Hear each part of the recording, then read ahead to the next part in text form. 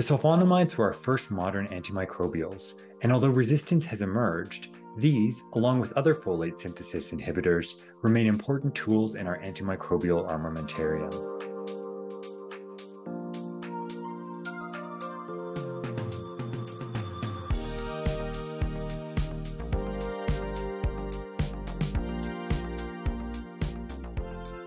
The folate synthesis inhibitors are oldies but goodies. These are compounds that have been around for a really long time, particularly the sulfonamides.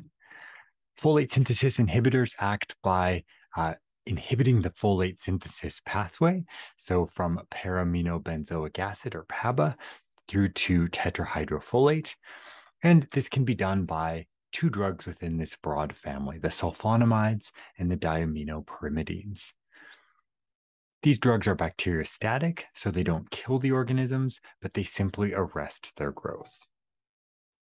This is the folate synthesis pathway, and what you can see is that the basic sulfonamide structure is very similar to para-aminobenzoic acid. This is the native compound found within the cell.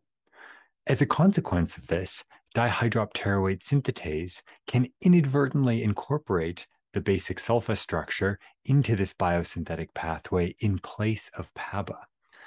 When that happens, you get an inactive intermediary, and it prevents the pathway from carrying on further. By this mechanism, we think of our sulfonamides as acting through competitive inhibition. We get a competitive exclusion of PABA with high concentrations of sulfonamide. Our diaminoprimidines, so drugs like trimethoprim, act at a different step of the pathway and in a different manner. They actually directly inhibit dihydrofolate reductase, preventing the pathway from continuing at this stage.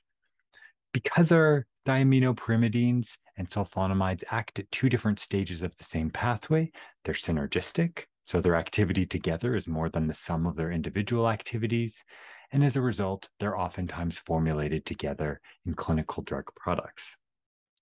Trimethoprim sulfa are really great compounds. They have a fantastic spectrum of activity. They're broad spectrum against many gram-positive and gram-negative bacteria. This is also an excellent option to consider in a veterinary context when dealing with methicillin-resistant Staphylococci, particularly methicillin-resistant Staph pseudointermedius, which can certainly be multi-drug resistant and a challenge to treat. Trimethoprim sulfa also has activity against a number of parasitic organisms and can be used in treating toxoplasma and protozoal infections. Although the spectrum of activity of our folate synthesis inhibitors is quite broad, there are some notable exceptions.